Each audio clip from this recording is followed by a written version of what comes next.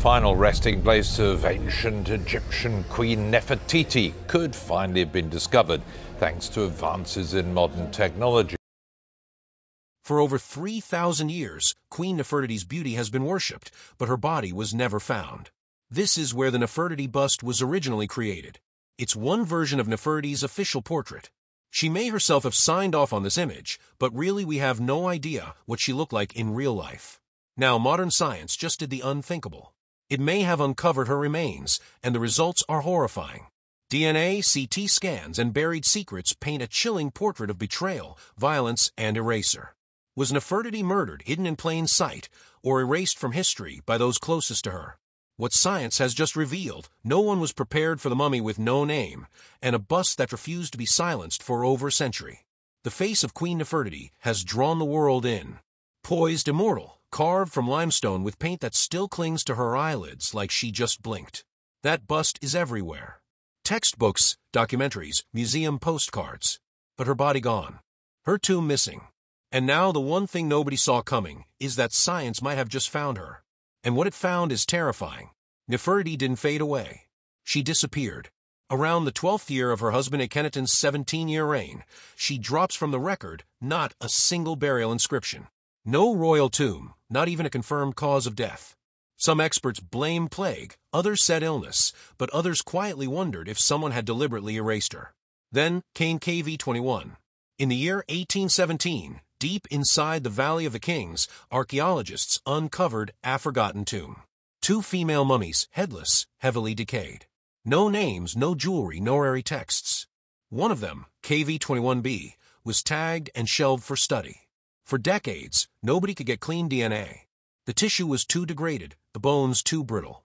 Until that changed in 2022, using next-generation sequencing, researchers recovered enough genetic material to run a full mitochondrial profile, and what they found stunned them. KV-21b shares the exact maternal HLO group as Tutankhamun. That means she wasn't just connected to the royal family. She was in it, a sister, an aunt, or most likely his mother. And that pointed to one woman above all, Nefertiti. But the real shock didn't come from the DNA. It came from the scans. When forensic teams ran CT imaging on the mummy, they weren't expecting trauma. But what showed up wasn't the result of time. It was violence. Arms broken and twisted unnaturally behind the back, a crushed rib cage, and the skull, one side shattered clean through. Dr. Sahar Salem, who led the scan team, said bluntly, these injuries happen around the moment of death, not hundreds of years later. So now the question isn't just who she was, it's what was done to her. The bust may show a queen in perfect stillness, but what lies beneath may be screaming, and the sound is only getting louder. The tomb that might be hiding in plain sight.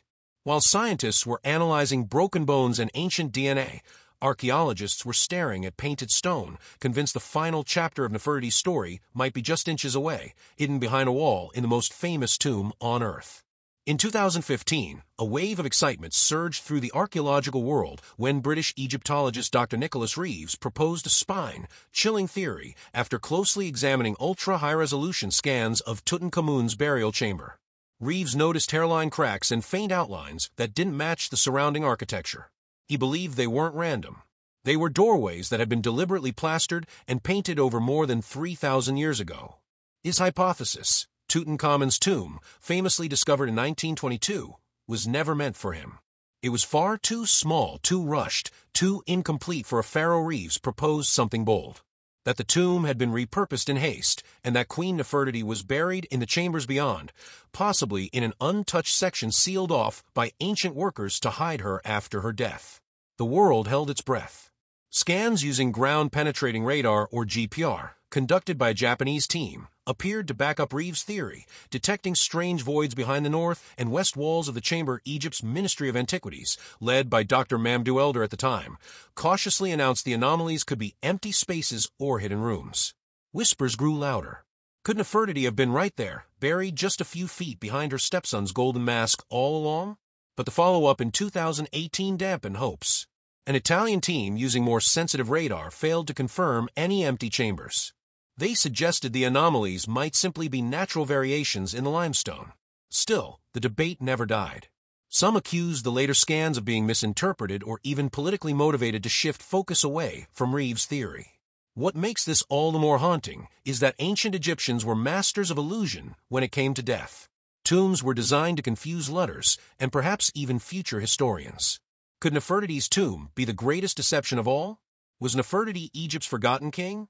Long before scientists began decoding bones and radar-scanned tomb walls, a stranger mystery puzzled Egyptologists. Who ruled Egypt between Akhenaten's death and Tutankhamun's reign? Ancient records mention a pharaoh named Smenkhar, a shadowy figure who appeared suddenly, ruled briefly, and then vanished. But what if Smenkhar wasn't a he at all? This theory that Queen Nefertiti secretly became Pharaoh Smenkhar has quietly gained momentum for years. It's not just wild speculation. There's compelling evidence scattered through fragmented inscriptions and temple reliefs. Some show a female ruler with kingly attributes, including the double crown and false beard. Her name carefully erased in many places, but once written over Nefertiti's own titles. According to Egyptologist Dr. Joyce Tildeley, Nefertiti was not only powerful as queen, but held religious authority that rivaled Akhenaten himself. Near the end of his reign, inscriptions show her being referred to with masculine royal epithets, something no other queen before her had ever received. Could this be a quiet transition? A royal rebranding? Adding to the intrigue, certain items found in Tutankhamun's tomb were originally made for someone else. Inscriptions on gold trappings had been hastily altered. Female pronouns scratched off and replaced with masculine ones. Some scholars argue these were originally crafted for a female king, possibly Nefertiti as Smenkhar, before being repurposed for Tutankhamun's burial. It's as if her memory was not just erased, but recycled. Even more strangely, records show that Shmina ruled for less than 3 years. Then he or she disappeared without trace. No mummy, no tomb, just a series of edited names and a growing suspicion that the missing link between Akhenaten and Tutankhamun was not a man at all, but Nefertiti ruling under a new identity. This changes everything. If true, it means Nefertiti didn't just vanish. She ascended, and then, like her bust, she was silenced by those who came after. The bizarre case of the younger lady. Just when Egyptologists thought the mysteries surrounding Nefertiti couldn't get more tangled, another mummy stepped into the spotlight. The so-called younger lady discovered in Tomb K35, the same resting place that once held the bodies of Amenhotep II and others. At first, she was dismissed, unlabeled, poorly preserved, and lacking royal regalia. But in 2010, a DNA bombshell shifted everything. A groundbreaking study published in JAMA, Journal of the American Medical Association, revealed that this unknown woman was not only the biological mother of Tutankhamun, but also the full sister of Akhenaten. That genetic pairing ruled out Kia, another of Enoten's known wives. And it left Nefertiti, the only powerful woman unaccounted for in the royal tombs, back at the center of speculation. But here's the catch. Nefertiti was never thought to be Akhenaten's sister. Most scholars believe she was of non-royal origin, possibly the daughter of a foreign diplomat named Ai. So either the DNA is pointing to someone else entirely, or Nefertiti's backstory was far more complex than history has suggested. To make matters stranger, the younger lady's remains were found with a massive gaping wound to her face, her jaw shattered, cheekbone destroyed. This wasn't post-mortem damage. It was violent, targeted, and likely fatal. Experts like Dr. Zahihawas and Dr. Yosinagar noted that it looked like she had been struck with a blunt object, possibly even executed. The injuries mirrored the kind seen in palace conspiracies and assassination accounts from other royal courts. Was this Nefertiti under another name, silenced in the most brutal way, and hidden where no one would expect? Or was this someone else entirely erased because of her connection to the Amarna heresy? Even in death, the identity of the younger lady stirs anxiety. She was royal, she was close to power, and someone clearly wanted her gone. Some fringe theorists even argue the bust of Nefertiti isn't a symbol of reverence, but a distraction. A carefully curated image that lured attention away from what really happened to the woman herself. If the younger lady is Nefertiti, then she died betrayed, disfigured, buried without honor, and lied about for over 3,000 years. What happened to Nefertiti's children? While Nefertiti's fate remains an obsession, an equally chilling puzzle lies in the fates of her 6 daughters.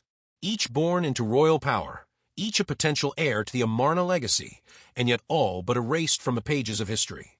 Their names Meritatan, Meketaten, Ankhesepitan, Neferuneten, Tashret, Nephron-Nefer, and Setipenre were once etched into palace walls, appearing beside their mother in ceremonial processions, sacred rituals, and royal decrees. But after year 12 of Akhenaten's reign, their presence begins to unravel. One by one, these daughters vanish. May-Aten, the second-born, is believed to have died around year 14. A vivid wall painting from the royal tomb at Amarna shows a deeply emotional mourning scene over her body. But even this raises more questions. Was this a death from childbirth, as some have speculated, or something darker? The image includes a nurse holding a baby, an odd inclusion in a funeral depiction, unless the child survived a tragic birth. If so, whose child was it? Menkaten's or Nefertiti's? Then there's Ankhesenaten, the third daughter, and perhaps the most infamous.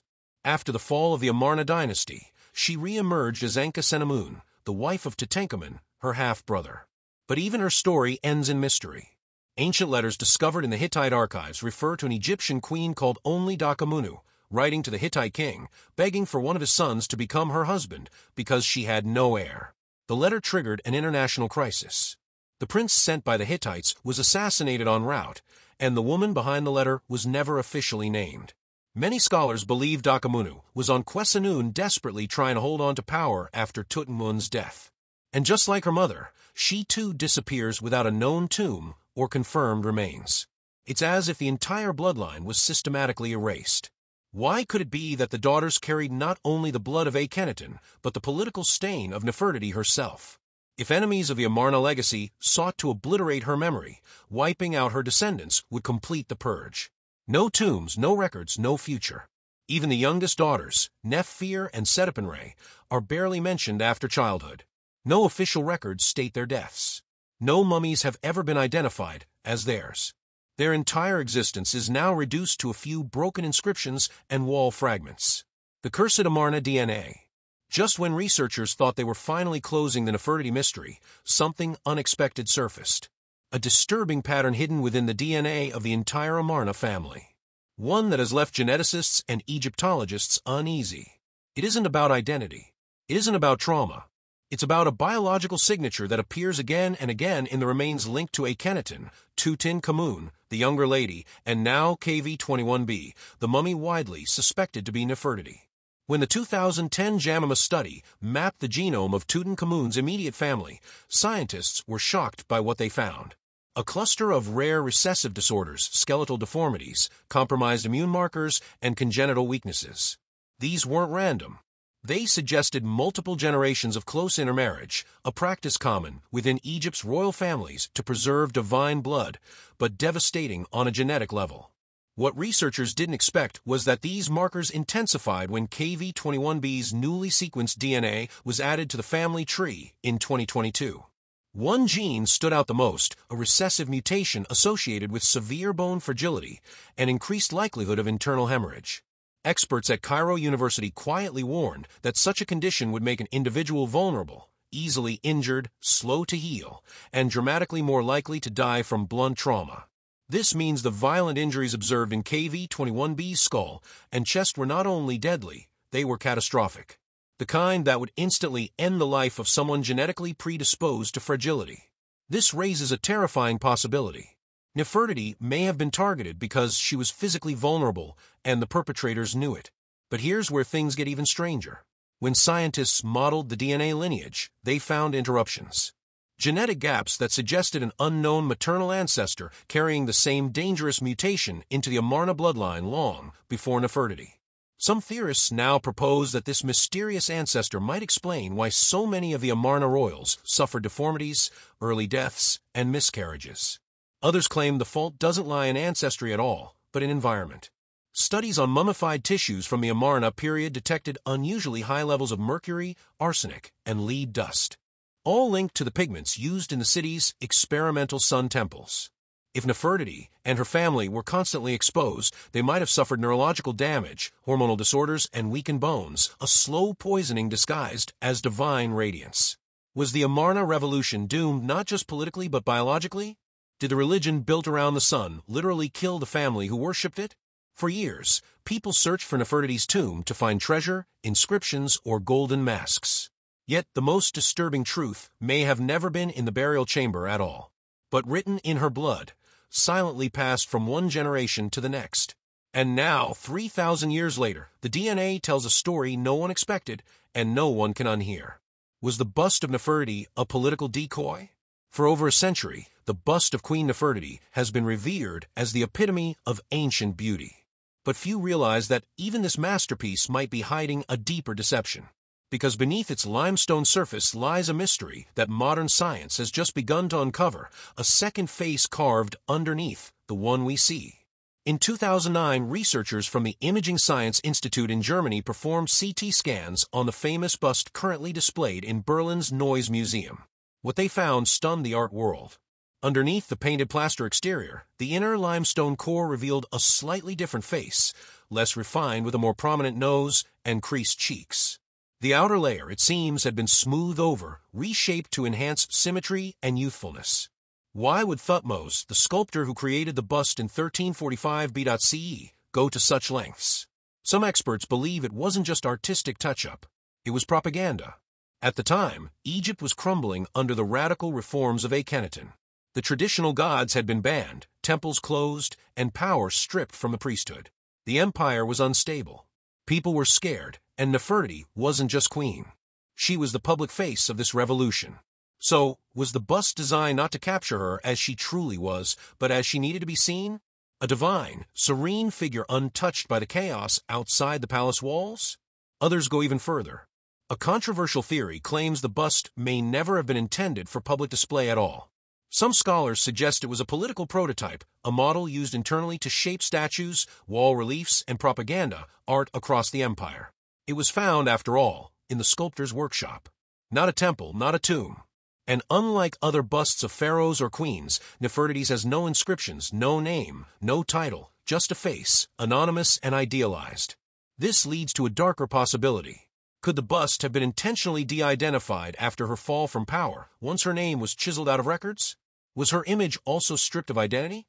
Left as a mask without a name to survive the political purge? And yet somehow that face endured, hidden in a workshop, forgotten for over 3,000 years. It re-emerged in 1912 and became one of the most photographed artifacts in the world. If her tomb was stolen, if her memory was erased, if her bones were broken, then this bust may be the only part of Nefertiti they couldn't destroy. But even it may not show the truth. The real woman, it seems, was carved away long ago, layer by layer. And what we're left with may not be a portrait at all, but a mask made to rewrite history. What if the most beautiful face in history was designed to hide a crime? Was Nefertiti's legacy rewritten or erased? Could her true story still be buried? Subscribe and let us know your thoughts below.